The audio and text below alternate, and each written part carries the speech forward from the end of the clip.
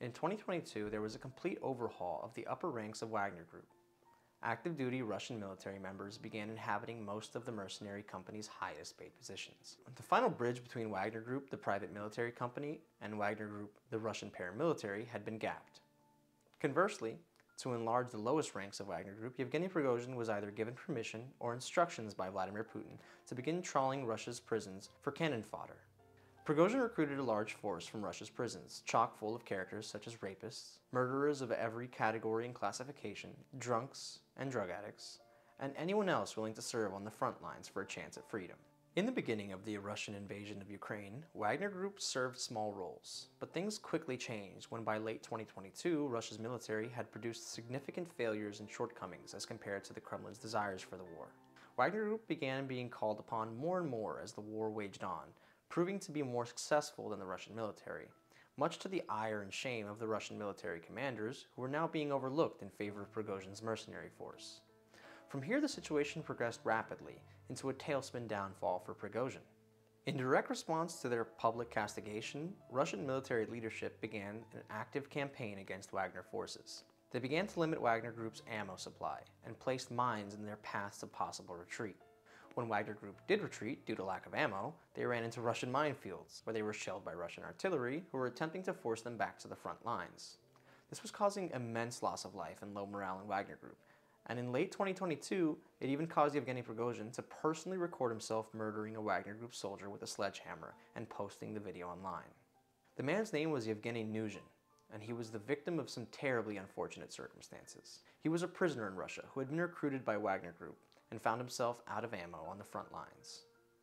Many members of Wagner had taken to Telegram channels around that time, claiming that the Russian military was actively sabotaging them by withholding ammunition. Prigozhin had done so himself. As such, it would seem that Prigozhin was aware of his circumstances and decided that Wagner Group was doomed, and his best chance for survival was surrender. It seems he was also quite upset with Russia and Wagner Group, however, as he immediately volunteered to fight for Ukraine on the front lines.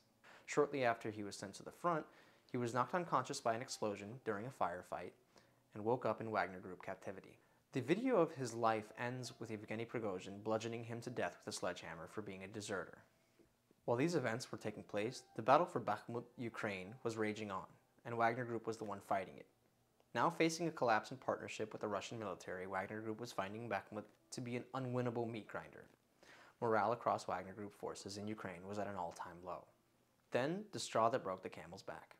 The Minister of Defense of Russia made an announcement that by July 1st, 2023, all volunteer forces in Ukraine on behalf of Russia, referring to Wagner Group, must sign contracts with the Minister of Defense, bringing them under his command. He also issued an arrest warrant for Yevgeny Prigozhin.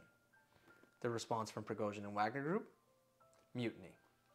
In a truly well-thought-out gesture, Yevgeny Prigozhin announced that he and his Wagner Group would march to Moscow, not against Vladimir Putin, but against the Russian military leadership who he was being opposed by. He also hilariously mentioned that this was not an armed coup, but instead a march of justice, as Prigozhin stated. Although the coup was short-lived, it did have notable achievements. In the early morning hours of June 23, 2023, Wagner Group crossed into Russia from Ukraine, shooting down 3 Russian military helicopters and capturing the Southern Military Command Base at Rostov-on-Don in Russia along the way. Another par for the course failure of the Russian military. But luckily for them, the coup would end as suddenly as it began. Around 24 hours in, Belarusian President Alexander Lukashenko, acting as a go-between for Putin and Prigozhin, brokered a peace between the two. The terms were for Prigozhin and Wagner Group to exit Russia and go to Belarus in exile, which they did indeed do, having brokered a ceasefire. The coup had ended, but things were not settled yet. Vladimir Putin took over the televisions of Russia with a state media-run announcement, vowing to punish those responsible for this military coup and grand betrayal. If Prigozhin was smarter, he would have gone into hiding then. Throughout early July 2023, Yevgeny Prigozhin did not remain in Belarus as promised. He made several trips in his private jet between Belarus, Saint Petersburg, and Moscow. On July 19, 2023, Prigozhin released a video on the Telegram app, thanking Wagner Group for coming to Belarus, and stated that Wagner Group would no longer be taking part in the disaster that was taking place in Ukraine. Instead, he offered them work in the coming months on the continent of Africa.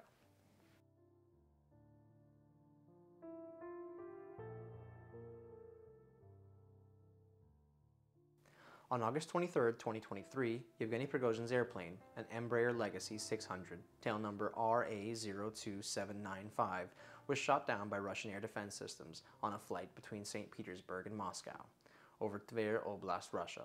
2 months to the day after Wagner Group's military coup, its leader and 2 of its 3 founding members were dead. The list of those in the plane were Yevgeny Prigozhin, Dmitry Utkin, Valery Chekolov, Sergei Propustin, Yevgeny Makaryan, Alexander Tomtin, and Nikolai Matsuyev, all Wagner Group members. There was also Kristina Raspopova, flight attendant, Rustem Kerimov, co-pilot, and Alexei Lushin, pilot. This was a major victory for Vladimir Putin. Not only did he kill his only legitimate opposition, Yevgeny Prigozhin, he had also killed everyone who had the will or ability to seek retribution for Prigozhin's death. In the wake of Prigozhin's death, there were some members of the Wagner Group who threatened to seek retribution for their slain leaders in the form of another march on Moscow. But this never had any real merit for the simple fact that they were mercenaries. Mercenaries don't fight for ideals, they fight for dollars. And the guys signing their checks were dead. Yevgeny Prigozhin is arguably Vladimir Putin's most productive oligarch asset, and Putin took him out like a clay pigeon at a skeet shoot. The questions now are, how much of Prigozhin's work for Putin was deleted when he was killed? Who will run Prigozhin's internet research agency, Troll Farm? And who will do Putin's bidding as the leader of Wagner Group? At this point in time, it seems Wagner Group's future hangs in a precarious balance in the wake of its coup and the death of its leaders. Since July 2023, Vladimir Putin has come forward stating that the Kremlin pays all Wagner Group salaries and has done so since the group's inception in 2014. With the veil completely lifted, any form of plausible deniability Putin previously enjoyed by using the group was washed away, and as such, it seems they are just another branch of the Russian military, although one that was just recently getting shelled by the very same Russian military they are now a branch of. They may not be able to trust Russia anytime soon. And so there it is, Yevgeny Prigozhin, a man who was toxic and harmful to the world his entire adulthood. Even in the restaurant business, the man was prone to violence, a theme throughout his entire life. One of the most influential and important men of Russia in the 21st century. A warlord and propagandist who got his beginnings as a thief.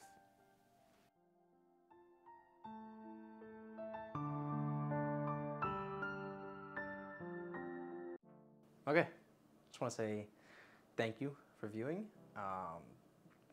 I know I have death stare, and I'm creepily staring at the camera a lot of the video. It's my first one, just hoping that I can convey important information and get better with the delivery as time goes on. Just want to say thank you again.